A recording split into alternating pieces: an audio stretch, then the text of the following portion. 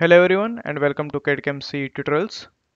Here in this video we'll see how to create a curve driven pattern as we can see on the screen right now.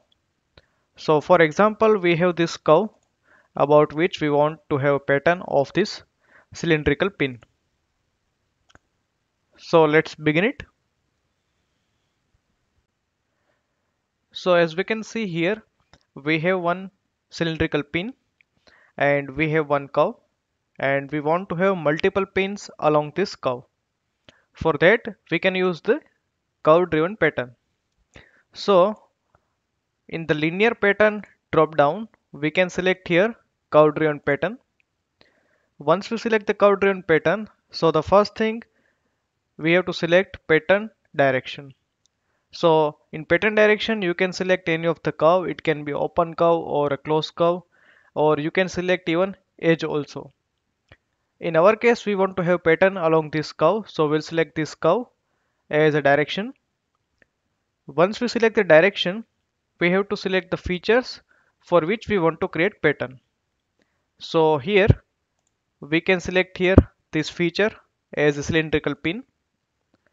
Now after selecting the features as well as the direction, we need to specify a few things to create the pattern. So the first thing is how many number of instances we want to create.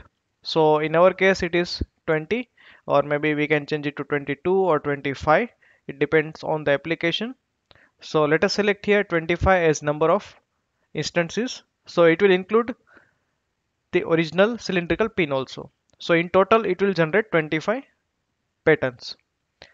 And here I have selected equal spacing so that along the curve it has distributed all the cylindrical pins with equal distance. But let us say if I remove the equal spacing and if I mention the distance between the two consecutive cylindrical pins, it will distribute according to this distance. So let's say if I will give the distance of 6 mm, it will arrange all the cylindrical pins with a distance of 6 mm.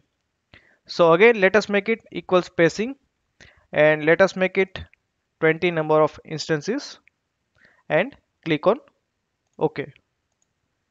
So here we can see that we have created pattern of this cylindrical pin along this curve. I hope you enjoyed this video. If you like this video then please hit on the like button, share it and subscribe to this channel CAD/CAM tutorials. Thanks.